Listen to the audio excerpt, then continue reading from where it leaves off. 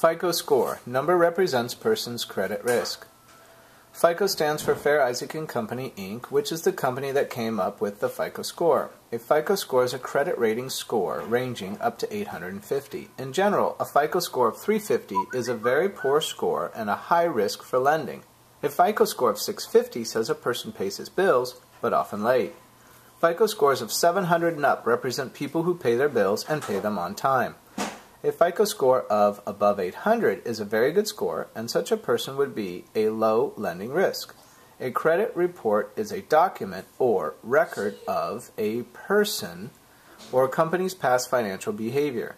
A credit report will contain all the money borrowed and therefore owed and a history of how on-time payments were made. A credit report is not a credit score, which is what a FICO score is. A FICO score is a credit risk score. Multiple choice question. FICO score. A. Possession or filing with the county clerk. B. Person's debt to income ratio. C. Rating of how well national economy is doing. D. Number represents person's credit risk. So the correct answer choice for FICO score is D as in dog. Number represents person's credit risk.